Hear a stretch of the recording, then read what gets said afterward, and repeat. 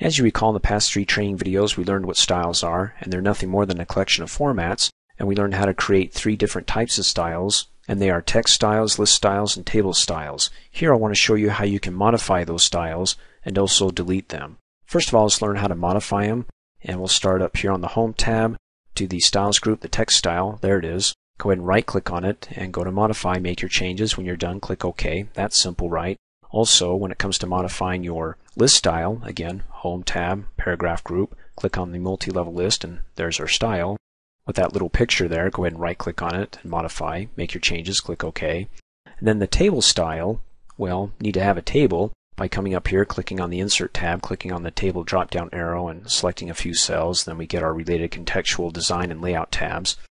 There's the style in the Styles group. You can right click and go ahead and go to Modify Table Style. And there's the Delete Table Style as well. But when it comes to deleting, if you want to go ahead and keep it from appearing in all new documents, then this is how you do it. Come up here, click on the Home tab, go to the Styles group, click on its expandable dialog box button so it opens up the Styles task pane. Then come down here, click on Manage Styles, it opens up. Then click on Import Export. Whew, that's a lot of steps. In any case, this is what's currently in the document. You've got the styles, for the list, text, and tables, pithy, spiffy, and fancy.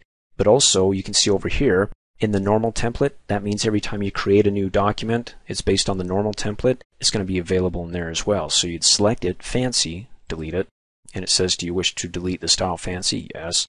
Also, let's do pithy, delete, yes, and also spiffy, delete, yes. I can go ahead and close out, but before I do that, this brings up a good point. By the same token, if I have a style over here and I'm like, I would like that available in all new documents, select it, copy it over. That way, anytime you create a new document, you'll have spiffy back again, but I don't want it there. Select it, delete it, yes, close out. Let's close out of that. And well, let's go ahead and click on File, go down to New, double click on Blank Document, and let's see if anything's there. Styles, it's not there, click on More. Text style isn't there, click off. Multi-level list, click on the drop-down arrow. And why is it still in there? I thought we got rid of it.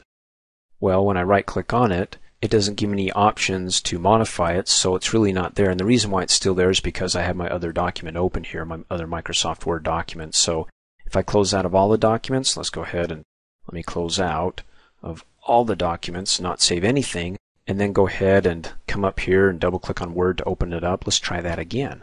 Let's come up here, click on the multi-level list, and see it's gone. So last but not least was the table style. Let's go ahead and insert a table, and right there. And it's not there in the table styles group. Click on More to double check. Nope. Thanks for watching. Hey, as a quick reminder, if you like my video, please give it a thumbs up. You can also click on me and subscribe to my channel to get notified of the latest videos. And for great specials on my products, please see the description below this video.